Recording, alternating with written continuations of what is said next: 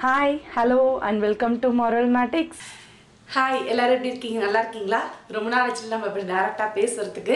So இந்த video வந்து உங்களுக்கு கீழ வந்து ஸ்கிரீன்லாம் கன்வீனியன்ட்டா தெரியுதா அப்படினு சொல்லிட்டு கண்டிப்பா கீழ கமெண்ட் செக்ஷன்ல யார் பார்த்தாலும் சரி ப்ளீஸ் கமெண்ட் பண்ணுங்க.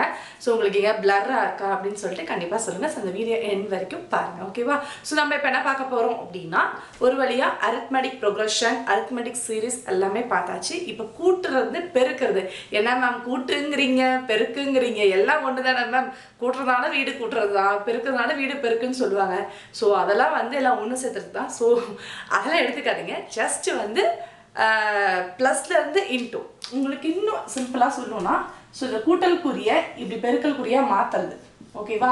சோ இது வந்து AP arithmetic progression சொல்லுவோம். சோ இது வந்து GP geometric progression கூட்டு தொடர் வரிசை அப்படினு சொல்லுவோம். இது வந்து பெருக்கு தொடர் வரிசை. சேம் சாம்பிள் எல்லாம் வந்து கூட்டு தொடரோட அப்படியே காப்பிரைட் மாதிரி தான் இருக்கும். பட் இங்க எங்கெங்கெல்லாம் பிளஸ் நம்ம பண்றோமோ so we have to multiply. இங்க என்ன பண்ணனும்? மல்டிப்ளை பண்ணனும், பெருக்கணும். அவ்வளவுதான், வேற ஒண்ணும் கிடையாது. சோ அதனால எல்லாமே மாறும். ஒன்னு மாறினாவே ஃபுல்லா டோட்டலா மாறுற மாதிரி. சோ AP GP கான்செப்ட்லாம் ஒரே மாதிரி தான் வரும். AP வந்து நம்ம எதுல எடுத்துப்போம்? சீக்வென்ஸ் தொடர் வரிசையில இருந்து எடுத்துப்போம். That means A1 A2 A3 அப்படி போயிட்டு AN அப்படி வரும்னு சொன்னேன்ல. சோ இந்த சீக்வென்ஸ்ல இருந்தா AP எடுத்துப்போம். சோ அதே மாதிரி தான் இந்த சீக்வென்ஸ்ல இருந்தா GP எடுப்போம். அது எப்படி மேம் ரெண்டும் ஒன்லயே தான் இருக்கணும்? எப்படி ABCD லெட்டர்ங்கிறது ஒரு பேசிக் ஃபார்மட்டா இருந்து அதுக்கு அப்புறம் நம்ம அதுல இருந்து வேர்ட்ஸ்லாம் எழுதுறோம். and or அப்படினு சொல்லி 2 words 3 words அந்த மாதிரிலாம் நம்ம வேர்ட் ஃபார்ம் பண்றோமோ அதே மாதிரி தான் இங்க வந்து A1 plus A2 plus அப்படினு போகும் பொழுது அது வந்து ஒரு சீரிஸா மாறும். நான் சீரிஸை பத்தி இங்க பேசல, சீரிஸும் இருக்கு, நான் சொல்றேன் கண்டிப்பா. சோ இப்போ வந்து இந்த A1 A2 A3ல நான் என்ன பண்ண போறேன் அப்படினா ஒரு எக்ஸாம்பிள் உங்களுக்கு கொடுப்பேன். இப்போ வந்து 1 3 5 7 போதும், ஒரு 4 நம்பர் வச்சு நான் உங்களுக்கு சொல்றேன். சோ இதெல்லாம் பாத்தீங்கன்னா ஆட் நம்பர்ஸ்னு டைரக்டா சொல்வீங்க. சோ இதுக்குள்ள டிஃபரன்ஸ் அப்படினு சொல்லுவோம். கரெக்ட்டா வித்தியாசம், பொது வித்தியாசம் அப்படினா என்னது? கூட்டல் கூட்டு தொடர் வரிசையில வித்தியாசம் அப்படிங்கிற ஒரு வேர்ட் யூஸ் பண்ணுவோம். கரெக்ட்டா? சோ கூட்டல்னா வித்தியாசம் போது மைனஸ் கிடைக்கும். அதுதான் நம்ம என்னன்னு சொல்லுவோம்? டிஃபரன்ஸ் D அப்படின்னு டினோட் பண்ணுவோம். சோ அதே மாதிரி ஜியோமெட்ரிக் ப்ரோக்ரஷன்ல பெருக்கல்ல நமக்கு எடுக்கிறனால நான் என்ன பண்றேன்? டிவிஷன்ல அதை எடுத்துக்க போறேன். சோ டிவிஷன்ல எடுக்கும் பொழுது இங்க என்ன மேம் சொல்லணும் அப்படின்னா டிவிஷன் D சொல்லணுமா? அப்ப டிஃபரன்ஸ்க்கும் டிவிஷனுக்கும் கன்ஃபியூஸ் ஆகாதா அப்படின்னா சோ இங்க வந்து ஒரு இன்ட்ரெஸ்டிங்கான ஒரு மேட்டர் என்னன்னா இப்ப A/B அப்படின்னு இருக்குன்னா இது எப்படி ரேஷியோல விகிதத்துல எழுதணும்னா A/B அப்படின்னு எழுதலாம். கரெக்டா? சோ இந்த மெத்தட் நம்ம வந்து சின்ன வயசுலயே படிச்சிருப்போம். 6th ஸ்டாண்டர்ட்ல எல்லாம் படிச்சிருப்போம். சோ A/B னா A/B அப்படின்னு சொல்லி எழுதணும் அப்படினு. சோ அதேதான் இந்த டிவிஷனை நம்ம என்ன பண்றோம் அப்படின்னா இங்க எப்படி காமன் டிஃபரன்ஸ் பொது வித்தியாசம் அப்படிங்கறத இங்க என்ன பண்றோம்? விகிதமா மாத்திரோம். ஓகேவா?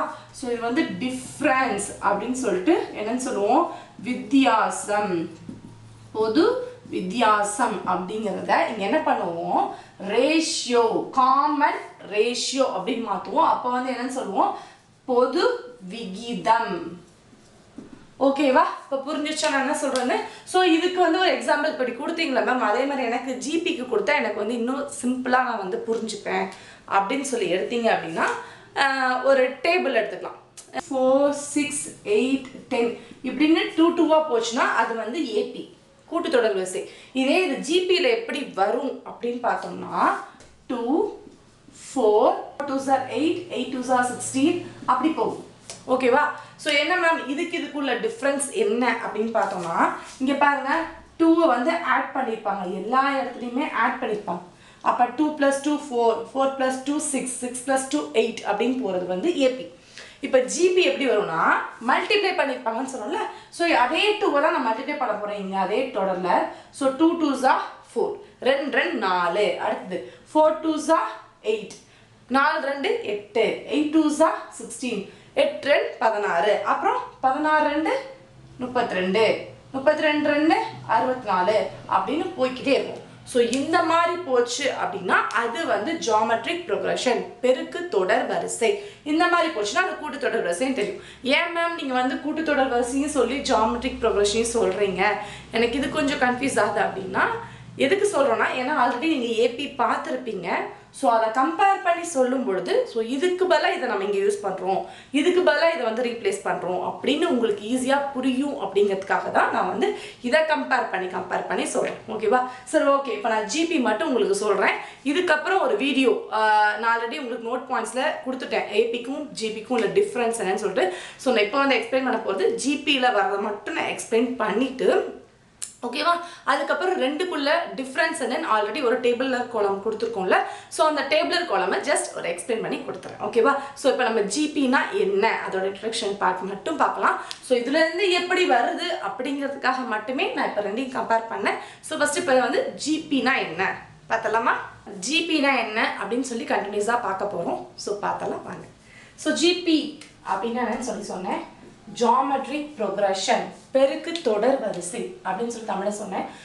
இதுக்கு ஒரு ஃபார்ம் இருக்கு. சீக்வன்ஸ்லேருந்து எப்படி அதை எடுப்பாங்க அப்படின்னா AR AR square AR cube இப்படி போய்கிட்டே இருக்கும். ஸோ ஒன்றும் இல்லைன்னா ஏஆர் பவர் 1 அப்படின்னு எடுத்துக்கோ. ஸோ இதுதான் வந்து ஜென்ரல் ஃபார்ம். ஓகேவா? ஸோ அங்கே இதை வந்து நம்ம என்ன எடுத்துப்போம்னா T1 T2 T3 T4 அப்படின்னு போயிட்டே இருக்கும். ஸோ nth டேர்ம் கண்டுபிடிக்கணும் அப்படின்னா Tn = A R power n minus 1 A R power n minus 1. இதுதான் nth டேர்ம் கண்டுபிடிக்கிறதுக்கான ஃபார்முலா. இந்த லாஸ்ட் டேர்ம் கண்டுபிடிக்கிறதுக்குலாம் ஃபார்முலா கிடையாது. ஸோ ஓகே, இப்போ ஏ கண்டுபிடிச்சிடலாமா? ஃபர்ஸ்ட் டேர்ம்லாம் இருக்குது, ஏ கண்டுபிடிச்சிடலாம். டி எப்படி மேம் கண்டுபிடிப்பீங்க அப்படின்னா, so D is equal to என்ன பண்ணுவாங்கன்னா T2 divided by T1, அதே மாதிரி T3 divided by T2 இப்படி ஃபாலோ பண்ணிட்டே போகும் பட்சத்தில் டியோட மதிப்பு எப்படி இருக்கும் அப்படின்னா Tn divided by Tn minus 1 அந்த ஃபார்மேட்டில் நமக்கு கிடைக்கும். ஸோ இது ரெண்டு தான் வந்து ஜியோமெட்ரிக் ப்ரோக்ரஷனில் ஒரு டேர்ம் கண்டுபிடிக்கிறதுக்கான ஃபார்முலா. அண்ட் இது வந்து பொது விகிதம். சாரி, இங்கே டி வராது, ஆர் வரும், மன்னிச்சிருங்க. ஏன்னா அங்கே டிஃப்ரென்ஸ் போட்டு அதே மாதிரி வரும். ஸோ இதுதான் உங்களுக்கும் கன்ஃபியூஸ் ஆகும் எக்ஸாமில். ஏக்கு வந்து டி போடணும், ஜிக்கு வந்து ஆர் போடணும். ஓகேவா? அப்போ ஆருங்கிறத நம்ம இங்கே யூஸ் பண்ணுவோம். So Tn divided by Tn, இந்த டேர்ம்லாம் ஒன்று தான். ஓகேவா? So Tn divided by Tn minus 1 அப்படின்னு சொல்லிட்டு நம்ம இதை கண்டுபிடிச்சிடலாம். இப்போ நெக்ஸ்ட் நம்ம என்ன பண்ண போகிறோம் அப்படின்னு பார்த்தோம் அப்படின்னா, ஸோ இப்போ வந்து Tnோட ஃபார்முலா ஆரோட ஃபார்முலா கண்டுபிடிச்சாச்சு. எப்படி வந்துட்டு இந்த ஆர் வந்து எப்படி மேம் இருக்கும், தட் மீன்ஸ் டிஃபர் ஆகுமா இல்லை அதே மாதிரி தான் இருக்கும் அப்படின்னா, இது வந்து கான்ஸ்டண்ட்டாக அதே மாதிரி தான் இருக்கும். ஸோ ஏன் அப்படின்னா இதில் எல்லா நம்பர்லையும் நம்ம அதை வச்சு மல்டிப்ளை பண்ணுறதுனால இதோட வேல்யூ வந்து எப்படி இருக்குன்னா கான்ஸ்டண்ட்டாக தான் இருக்கும் அப்படின்னு சொல்லிடலாம். ஸோ இன்னும் வேற என்ன விஷயங்கள் இதில் இருக்குது அப்படின்னு சொல்லி நம்ம பார்த்தோம் அப்படின்னா, இப்போ வந்து ஜியோமெட்ரிக் சீக்வன்ஸ் மட்டும் தான் பார்க்குறோம். சீரீஸ் நான் நெக்ஸ்ட்டு சொல்கிறேன். ஸோ சீக்வன்ஸில் வேற என்ன விஷயங்கள் அப்படின்னு பார்த்தோம்னா, 3 கான்சிக்யூட்டிவ் நம்பர்ஸ், 3 அடுத்தடுத்த பெருக்கு தொடர் வரிசையிலேருந்து நம்ம டேர்ம்ஸ் எடுக்கும் பொழுது, உறுப்புகளை எடுக்கும் பொழுது நம்ம எப்படி எடுப்போம் அப்படின்னா A/R AR அப்படின்னு சொல்லிட்டு 3 உறுப்புகள் இந்த மாதிரி தான் எடுப்போம். ஓகேவா? இதே வந்து இன்னொன்று 4 உறுப்புகள் இருக்கிற மாதிரி இருந்தால் அதை எப்படி நம்ம எடுக்கிறது அப்படின்னா 4 கான்சிக்யூட்டிவ் டேர்ம்ஸ். ஜிபியில் நான் சொல்லிட்டு இருக்கிறேன், ஏபி கிடையாது. ஸோ ஜிபியில் 4 கான்சிக்யூட்டிவ் நம்பர்ஸ் எடுக்கணும் அப்படின்னா நம்ம எழுதிக்கலாம். ஸோ எழுதணும் அப்படின்னா இப்படி எழுதாதீங்க. So A/R3 A/R. ஓகேவா? அடுத்தது இது அப்படியே மல்டிப்ளைல AR3. ஸோ இந்த டேர்ம் நீங்கள் எழுத வேணாம், இப்படி தான் எழுதணும். ஏன்னா கான்சிக்யூட்டிவ் போது அடுத்தடுத்த உறுப்புகள் ரொம்ப முக்கியம். So first A/R3 A/R AR AR3. ஓகேவா? ஸோ இதுதான் வந்து 4 கான்செப்ட் நம்பர். நம்ம ஏபியில் கண்டிஷன்ஸ் பார்த்துருக்கோம். 3 ஏபி வந்து என்ன கண்டிஷன்ஸ் இருக்குது, அதே மாதிரி இங்கே வந்து கண்டிஷன்ஸ். எதுக்கு கண்டிஷன்ஸ் அப்படின்னு பார்த்தோம் அப்படின்னா ஜிபியில் 3 டேர்ம் வரதுக்கான கண்டிஷன்ஸ். அப்போ ஏங்கிறது அப்படியே வச்சுப்போம், பிங்கிறது ஏஆர்னு வச்சுக்கிறேன், சிங்கிறது AR² வச்சுக்கிறேன். அதே மாதிரி ஏசி கண்டுபிடிக்கிறோம் அப்படின்னா A இன்ட்டு சியோட value AR² which is equal to A. இங்கே 2A இருக்கா, அப்போ என்ன வரும் A² இன்ட்டு R². இது என்ன பண்ணலாம், AR the whole square எழுதலாம். அப்போ ARங்கிறது என்ன B.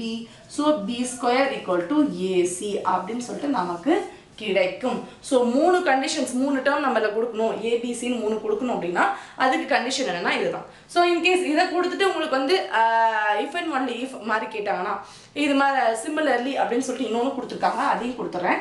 So B square equal to AC இருந்துச்சுன்னா இது எப்படி இருக்கலாம், B into B equal to A into சின்னு இருக்கலாம். ஸோ அப்போ என்ன வரும், பி பை பண்ணியிருக்காங்கன்னா b by a equal to c by b. அப்போ இந்த bb இங்கே வந்துருமா, ac இங்கே வந்துடும். ஸோ அதை நம்ம ஸ்பிளிட் பண்ணி எழுதிருக்கோம். ஸோ இந்த கண்டிஷன்ஸும் வந்து இஃப் அண்ட் ஒன்லி இஃபா ரெண்டையும் வந்து யூஸ் பண்ணுவாங்க. ஸோ ப்ராப்ளம் போடும்போது நான் இதை பற்றி உங்களுக்கு சொல்கிறேன். ஸோ ஏபியில் வந்து ஒரு டேர்மில் ஏதாவது ஒரு நம்பரோட நம்ம ஆட் பண்ணாலோ சப்ராக்ட் பண்ணாலோ நமக்கு வந்து ரிசல்ட்டிங்காக வரக்கூடிய இன்னொரு சீக்வன்ஸ் வந்து ஏபியாக தான் இருக்கும் அப்படின்னு பார்த்தோம். ஸோ அதே மாதிரி தான் இந்த ஜாமெட்ரிக் ப்ரோக்ரஷன் இந்த டேர்ம் கூட ஒரு நான் ஜீரோ நம்பர், அதாவது பூஜ்ஜியமற்ற எண்ணால், பூஜ்ஜியமற்ற எண்ணால் ஜீரோவோட மல்டிப்ளை பண்ணக்கூடாது, மீதி எந்த நம்பர் வேணால் மல்டிப்ளை பண்ணலாம். ஸோ எந்த நம்பரால் 2 3 4 எப்படி வேணால் இருந்துட்டு போகுது, எந்த நம்பரால் மல்டிப்ளை பண்ணாலும் நமக்கு கிடைக்கக்கூடிய ரிசல்ட்டிங் சீக்வன்ஸ், அதாவது கிடைக்கக்கூடிய புதிய பெருக்கு தொடர் வரிசையும் எப்படி இருக்கும் அப்படின்னா சொல்லிட்டேன். நான் தான் உங்களுக்கு ஆன்சரே சொல்லிட்டேனே, கிடைக்கக்கூடிய அந்த தொடர் வரிசையும் பெருக்கு தொடர் வரிசையில தான் அமையும். ஓகேவா? ஸோ இதனால ஞாபகம் வச்சுக்கோங்க. ஏன்னா இது வந்து எம்சிக்யூல கேட்கலாம். ஒரு ஜாமெட்ரிக் சீக்வன்ஸ் கொடுத்துட்டு அதில் இது வந்து 2ஆல் மல்டிப்ளை பண்ணும்போது நமக்கு வந்து கிடைக்கிற சீக்வன்ஸ் வந்து ஜாமெட்ரிக் சீக்வன்ஸா இல்லையா அப்படின்னு சொல்லி உங்களை கேட்கலாம். ஸோ ஒரு ஜாமெட்ரிக் சீக்வன்ஸ், ஒரு பெருக்கு தொடர் வரிசையை ஏதாவது ஒரு நம்பர் பூஜ்ஜியமற்ற எண்ணால் இன்ட்டு 0 கொடுத்தாங்கன்னா 0 கொடுத்துருங்க. ஆனால் பண்ண மாட்டாங்க. இன்ட்டு நான் ஜீரோ நம்பரால் நம்ம மல்டிப்ளை பண்ணும்பொழுதோ டிவைட் பண்ணும்பொழுதோ வகுத்தாலோ பெருக்கினாலோ நமக்கு எப்படி ரிசல்ட்டிங் சீக்வன்ஸ் புதிய தொடர் வரிசை எப்படி கிடைக்கும்னா அதுவும் பெருக்கு தொடர் வரிசையாக தான் கிடைக்கும். ஸோ இது வந்து முக்கியமான ஒரு 1 மார்க். ஓகேவா? ஸோ இவ்வளோதான் ஜாமெட்ரிக் சீக்வன்ஸில் இருக்கக்கூடிய விஷயங்கள். இதுதான் தட் மீன்ஸ் பெருக்கு தொடர் வரிசைன்னு சொல்லி சொன்னேன். இன்னொன்று பெருக்கு தொடர் மட்டும் இருக்குது, சீக்வன்ஸ் மட்டும் இல்லாமல் சீரீஸும் இருக்குன்னு பார்த்துருக்கோம்ல. ஸோ அதை நம்ம நெக்ஸ்ட் வீடியோவில் பார்த்துக்கலாம். உங்களுக்கு இந்த வீடியோ பிடிச்சிருக்கு, கண்டென்ட் பிடிச்சிருக்கு, நான் சொன்ன விதம் பிடிச்சிருக்கு அப்படின்னா ஒரு தம்ஸ் அப் லைக் கொடுங்க, ஷேர் பண்ணுங்க அண்ட் மோஸ்ட் ப்ராபப்லி சப்ஸ்கிரைப் பண்ணிக்கோங்க. ஸோ கீப் வாட்சிங் Marvelmatix Academy. We learn max by doing max. Thank you so much for watching. உங்களுக்கு Marvelmatix Academy பிடிச்சிருந்துச்சுன்னா லைக் பண்ணுங்க, ஷேர் பண்ணுங்க, சப்ஸ்கிரைப் பண்ணுங்க. தேங்க்யூ.